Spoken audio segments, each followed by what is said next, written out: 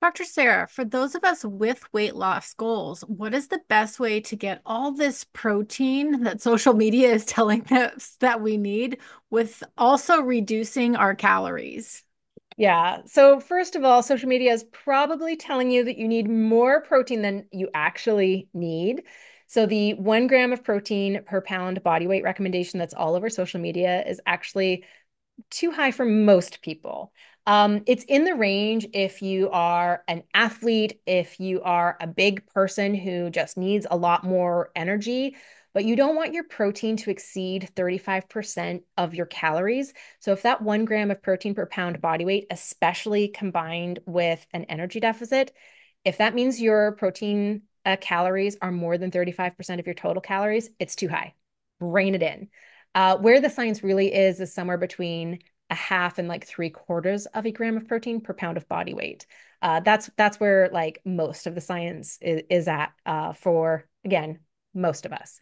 So first of all, let's make sure our protein goals are science-based and in the range. And if you're not sure, registered dietitian, a licensed nutritionist, you can ask your doctor. There are professionals, and I would recommend a professional who knows your specific situation rather than a stranger on the internet for determining your macronutrients for sure. So once we've established that, so leaner protein foods will just have more protein per serving without being really like densely caloric. So like, yes, you can get your protein from nuts and seeds, right?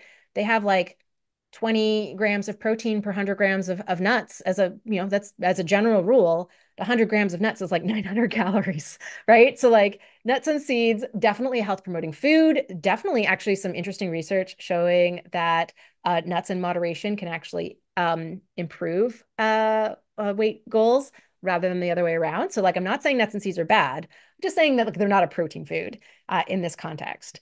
So leaner sources of protein. Actually, all of our densest sources of protein are all fish, especially whitefish, but there's some fattier fish that still hit the like top 25 list of highest protein per serving foods and highest protein per calorie foods. But things like halibut, tilapia, hake, cod, mahi, shrimp, squid, octopus. Those are all like super protein dense. They've got some good healthy omega-3s. So associated with reduced risk of cardiovascular disease and neurodegenerative disease like Alzheimer's. So awesome protein sources. And then plant proteins are very filling because they tend to have a lot of fiber as well. So you're getting a lot of protein from legumes like lentils, chickpeas, black beans, kidney beans, edamame. So those are foods that have not too dissimilar protein densities. Not too dissimilar. You're kind of getting like a different thing that it's packaged with. So not too dissimilar, um, like yeah, like overall nutrient densities. But you're getting more fiber with those foods, and fiber is very filling. So the ways to kind of hit your like satiating filling foods is your protein foods plus your fiber foods, and then making sure ideally those would mostly be whole foods, so you're getting the full package of vitamins and minerals and other essential nutrients in those packages. So legumes is another great way to get your protein up. I love legume-based pasta.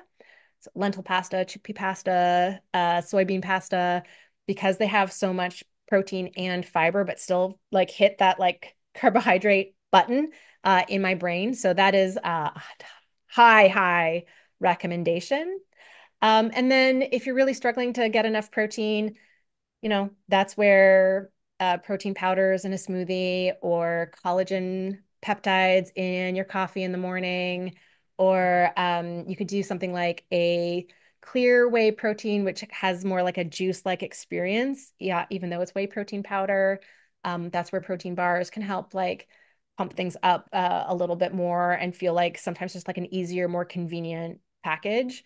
But your most protein dense foods are going to be your fish, your poultry, and your legumes. And so that those are your best tools.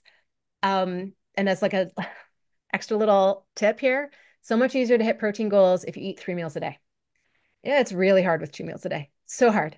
Like if I aim for 100 grams of protein per day, I can't do that in 2 meals. 50 grams each, that's too much. I can't do it. I can't do it. I need my 3 meals per day to hit my protein goals. So also, every time you eat, make sure there's some protein and get those 3 squares. That's another great strategy.